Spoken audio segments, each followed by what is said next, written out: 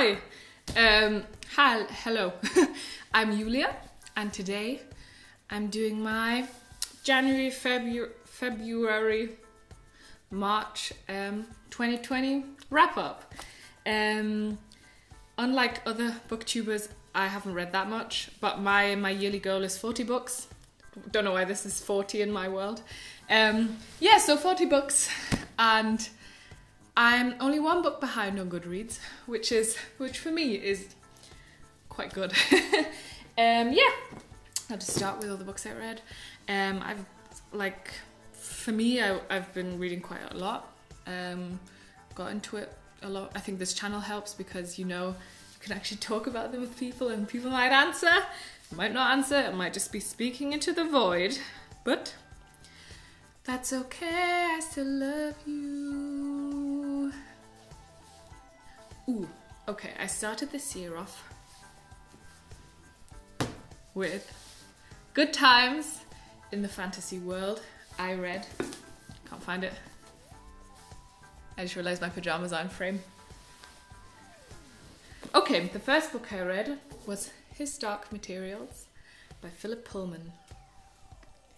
And it was great. This is really, really well known. This is like on a scale of like Narnia, Harry Potter level of known.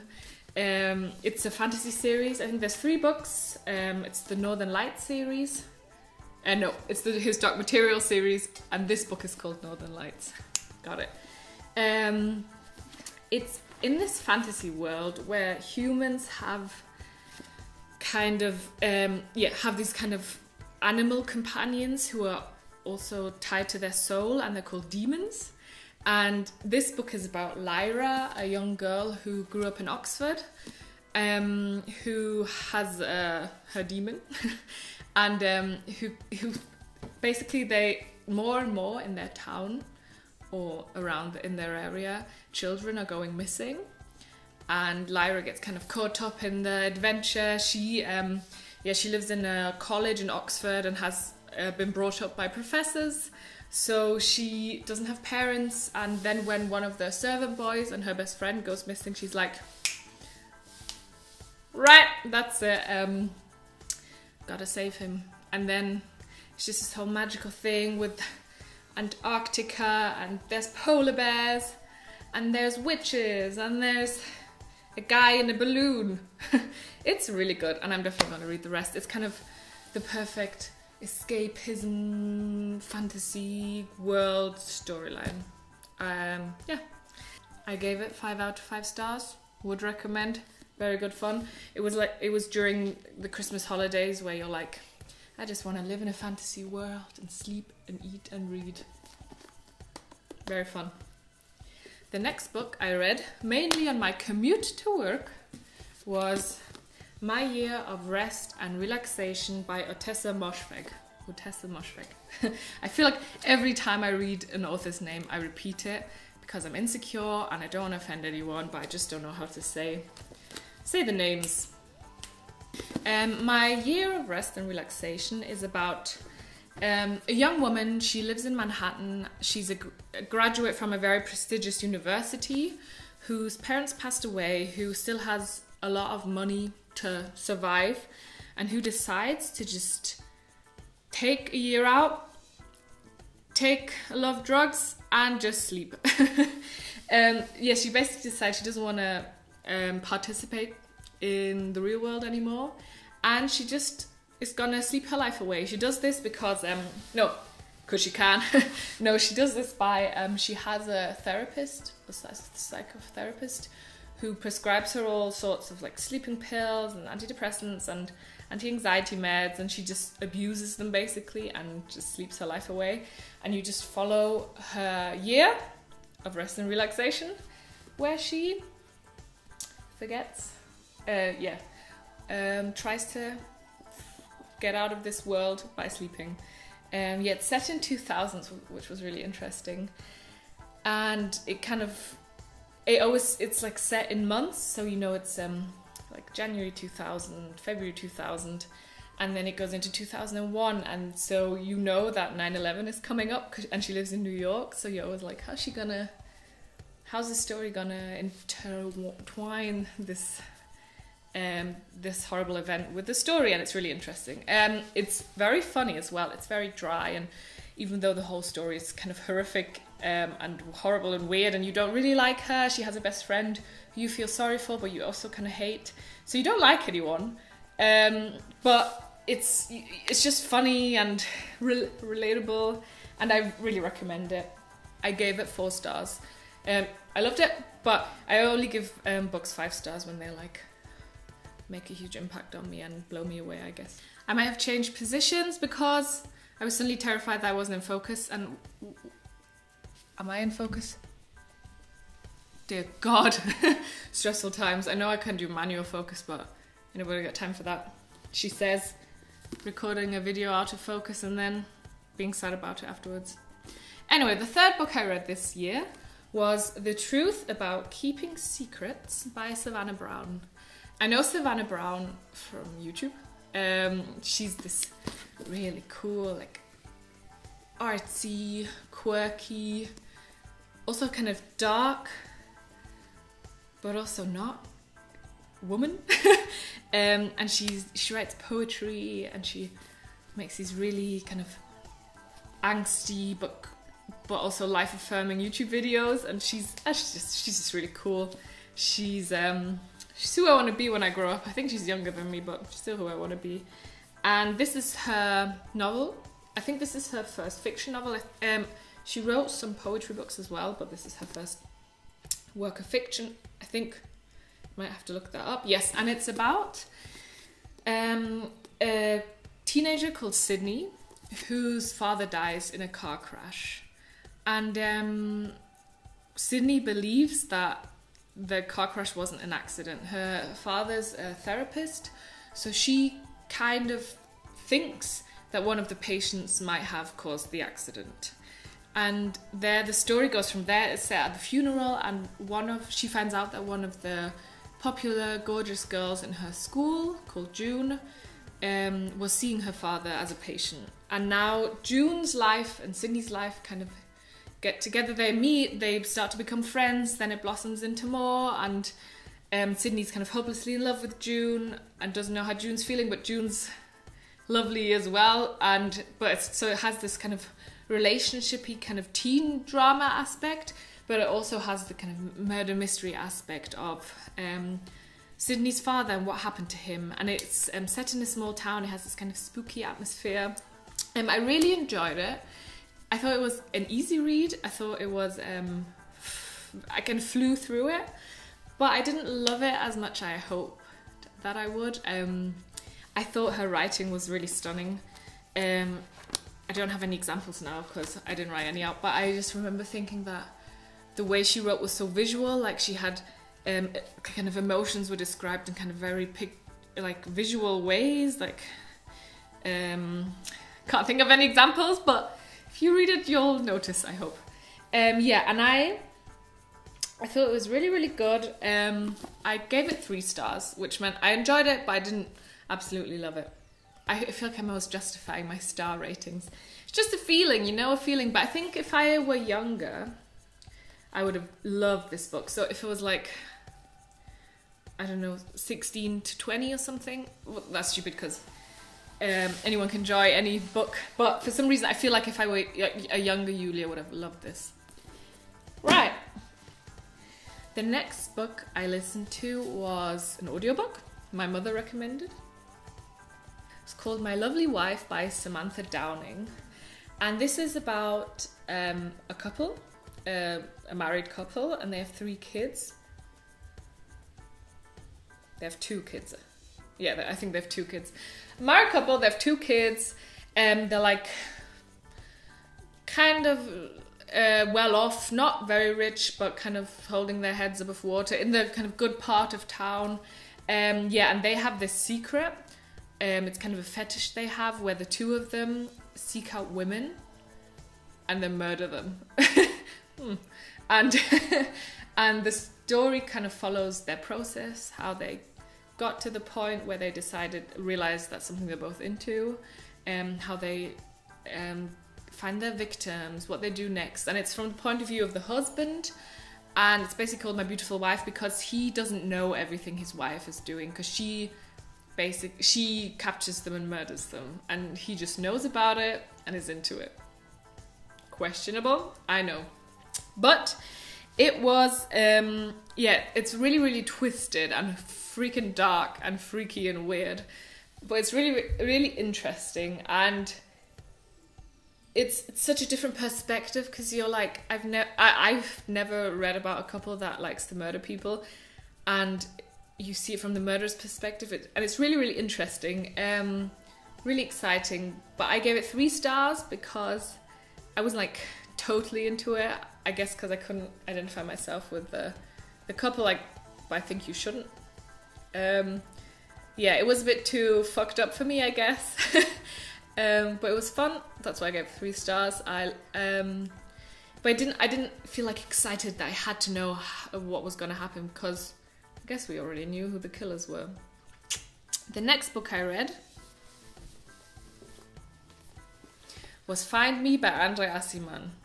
Yeah, I made a whole video about it. I'll link it below if I know how that works. I think I do. I'm still young. Yeah, I made a whole video about it. 3 stars. I loved it, but I also had many opinions. The next book I read, ooh, it's a good one, is My Sister the Serial Killer by Oinkan Braithwaite. I hope I said that right. And ooh, this was really good. This is so different to anything I've read before. Okay, My Sister the Serial Killer is about 2 sisters who live in Nigeria, Kareed and Ayola. Kareed is the eldest sister, very sensible. She's a nurse. She's always looks after her little sister. And the little sister, Ayola, is very, very stunning. She's beautiful, kind of childish, and always gets her way. The special thing about the 2 of them is that Ayola always kills her boyfriends. She says it's not on purpose, but we all kind of know it can't always be an accident if it keeps happening. And yeah, every time Ayola kills one of her boyfriends, she rings Kareed to help her, and Kareed always does, because that's the kind of relationship they have. No matter what happens, there's a sisterly bond.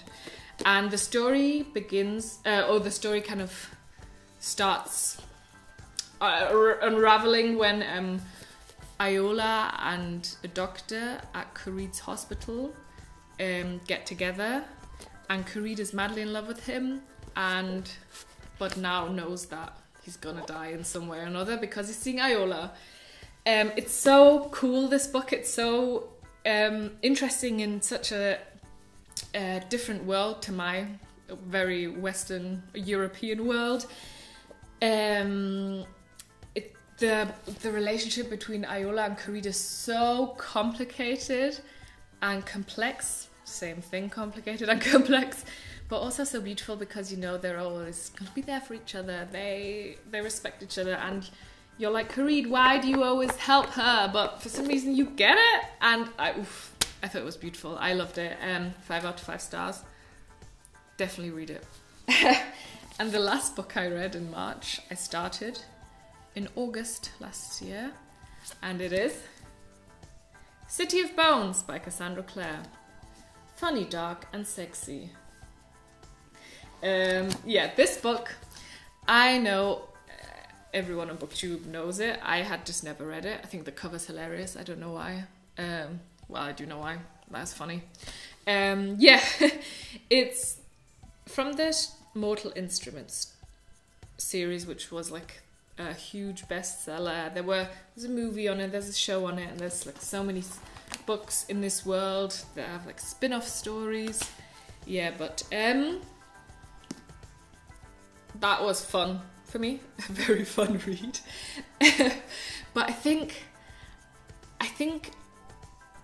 I was either too old for it, which I don't want to believe, or it's just been so long, like it just came out so long ago that the kind of way it's written is so old, like it's not very modern to me, like the story's not very modern to me. It's on one hand, well, I'll tell you what it's about. It's about this 15-year-old girl called Clary who lives in New York, who comes into this fantasy world where She comes into this fantasy world through shadow hunters, who are like these people who fight demons in the underworld. I don't actually quite understand the whole world. I think I didn't do my best when I read this book. It was just like light entertainment. But I struggled with a few things. I struggled with the way Clary was portrayed. She was like, she wasn't like a damsel in distress, but she kind of, it was always like she was not like other girls, I guess. She was just, there was such a focus on how beautiful she was, and she's so petite, and other girls want to be like her, but she doesn't notice because she's different. She never noticed how beautiful her eyes were. She never noticed her, the way boys react around her. Then there was only 2 other women in this story. One was her mother, who got kidnapped at the beginning, so she was gone.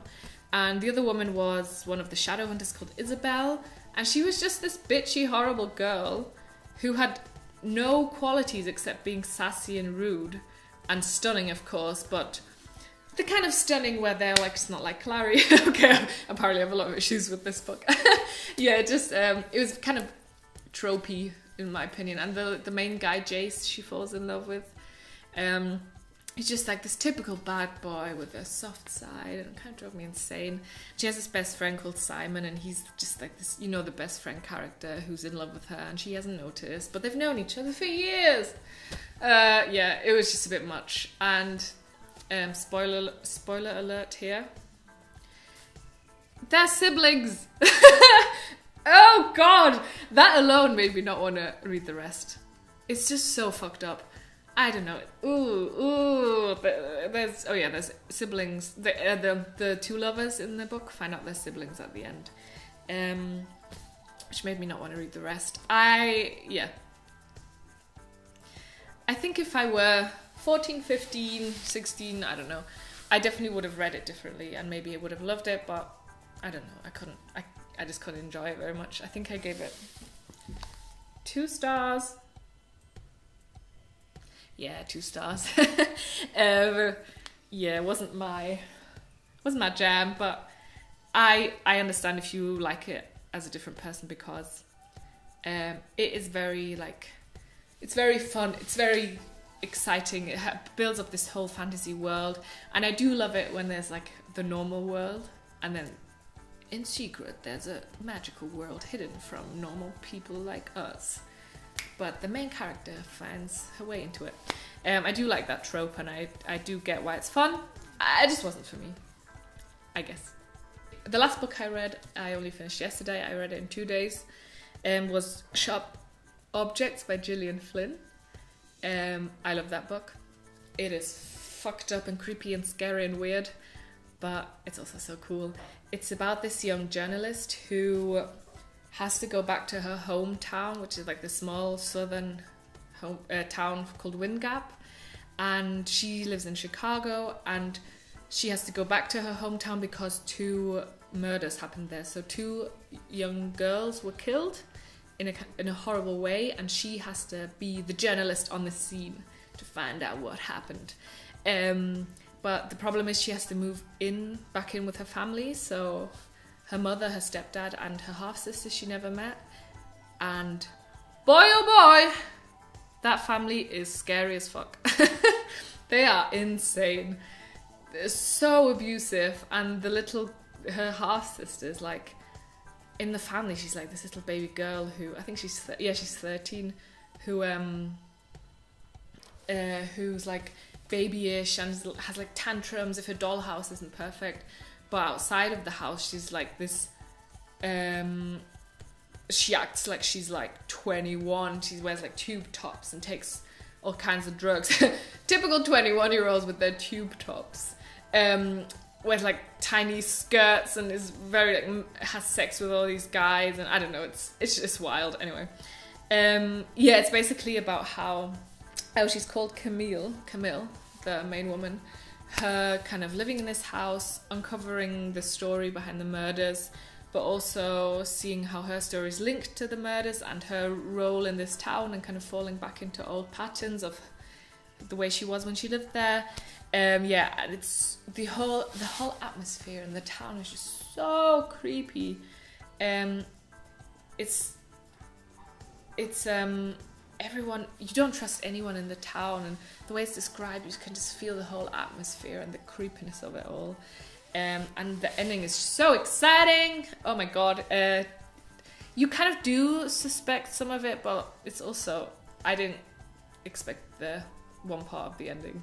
Yeah, so I definitely recommend that. 5 out of 5 stars. I know there's the HBO series on it with Amy Adams, and I really want to see it, but I live in Germany and we don't have HBO. Oh! Sad times. Okay. Yeah, so these were my books that I read this in January, February, March. I know it's not a lot for other people. To me, it's quite a lot. 8 books, fuck. Sorry. 8 books all in all. Good reading months. And now with the current situation in the world, I guess we'll be reading a bit more. Am I in focus? No. Yeah. If you've read these books, please tell me your opinions. These are, of course, just my opinions. Have you read these books? Do you have any good book recommendations? Yeah, I'm still reading 2 books now. It's the 28th of March and I have 2 books on the go. So maybe I'll finish them, but I'll put them in the next wrap up. Yes, thank you so much for watching. See you soon. Goodbye.